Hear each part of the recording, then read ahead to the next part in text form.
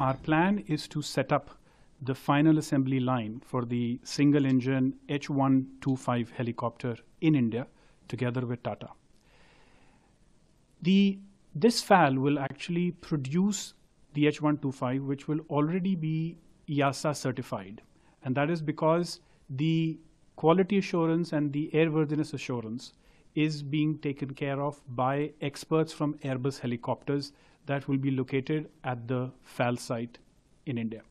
The H125 is a benchmark single engine helicopter for the Indian and the neighboring countries market because of its performance in high altitude environments. The H125 is used across segments from commercial air transportation to corporate missions, VVIP missions, as well as aerial work. That's because of the performance of this helicopter. Okay, what else you want me to tell? When and where? Yes, so the plan is to have the first made in India H125s rollout of the assembly line in 2026, right? That's the plan. We're working with Tata, and this helicopter can be purposed for many different missions, and that's why it's a very versatile helicopter. We spoke about it earlier, the different segments where it can be used.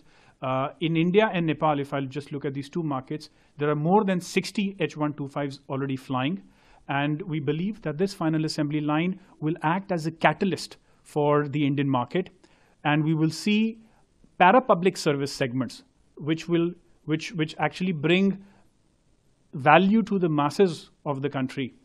They will be able to benefit from helicopters as a whole. And economic impact of India, and also it's part of Skill in India. And so definitely this is part of our Make in India initiative. You know, that's definitely is going to be a strong boost to that. We believe that helicopters are a big part of nation building because they act as tools that can make a difference to the lives of the people. Then the FAL is an emblematic step to actually catalyze the market and also bring benefits to local customers who will now no longer have to import this H125 from abroad. Okay, they can pay in Indian rupees, and from a regulatory point of view also, since there is no importation involved, there will be financial benefits for operators buying this helicopter made in India. The order of getting from India are corporate orders or? We have all kinds of missions that this H125 is being used in, starting from charter operations to VVIP missions and for aerial work. So it's a versatile machine, and we see demand for all these kinds of helicopters.